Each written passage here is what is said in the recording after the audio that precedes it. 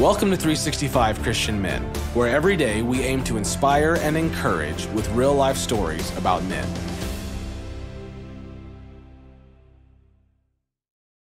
August 17th. John Mott.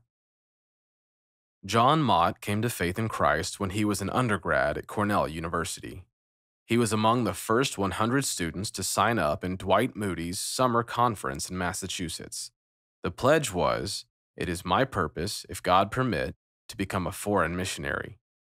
Mott was still a student when he turned a group at Cornell into the largest and most active YMCA chapter on any American campus. In 1915, Mott enlisted 20,000 people to serve soldiers and prisoners, and in 1946, he received the Nobel Peace Prize for his work establishing and building up international Christian student organizations that work to promote peace. By 1951, Mott had enlisted more than 20,000 missionary volunteers. On this date, in 1895, John Mott founded the World Student Christian Federation. To keep going, you must choose to rest. John Mott noted the short blasts of the ship's horn, a sure signal they were nearing port. Soon, he'd step onto English soil, plan a conference, and gather influential students he could empower to share Jesus with the world. Evangelism was a high calling. It was his calling. But at that moment, a slight dizziness blurred his vision. He shook it off.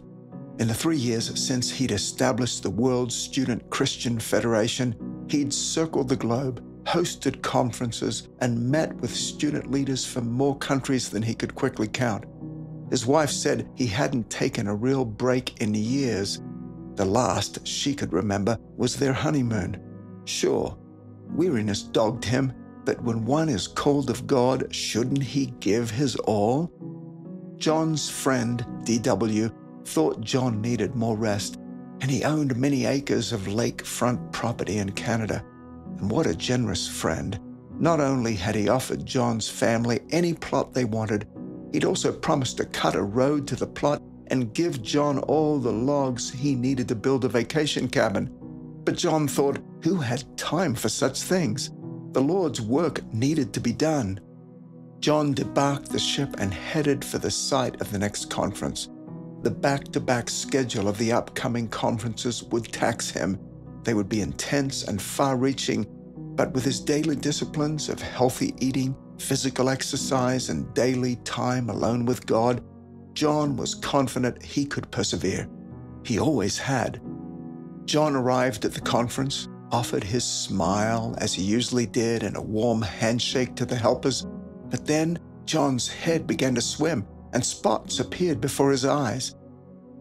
The next thing he knew, he awoke on the floor with a painful bruise covering the side of his face and one eye. He had fallen, they said, and hit a stand. Somebody had called the doctor, and that wise man had ordered that John stay in bed. John would not be allowed to continue with the conference as he had planned. Diagnosed with a nervous breakdown, he wondered if his years of service to God were over. He couldn't stand that thought. For 10 years, John had trusted his iron constitution, but he'd pushed his body farther and longer than it could sustain. And now he lay in bed, and for the first time in years, he rested, prayed, studied the relationship of periods of rest to staying power in one's work. Eventually, he was strong enough to go home, convinced that God had designed his body for more rest and that it would help rather than harm his ability to serve. John took D.W. up on his offer of a vacation home. On a secluded island in the Canadian wilderness, John built a sturdy family cabin. Throughout the rest of his life, John continued to travel, but each summer, he and his family took extended vacations. No phone, no local telegraph, no easy access. John completely unplugged. He had always worked hard, and that didn't change. But the new John, the one who had learned to rest, kept going strong for the long haul. He clocked nearly 2 million miles of foreign travel and recruited tens of thousands of students to help him spread the gospel of Jesus. His service, fueled by rest, spanned more than half a century, and in 1946, 57 years after the breakdown, John received the Nobel Peace Prize for creating a peace-promoting religious brotherhood throughout the world. Mark 6:31 says, "Then Jesus said, 'Let's go off by ourselves to a quiet place and rest for a while.' He said this because there were so many people coming and going that Jesus and his apostles didn't even have time to eat." In a world filled with busyness and distractions, what are you doing to ensure that you will finish strong? To keep going, you must choose to rest.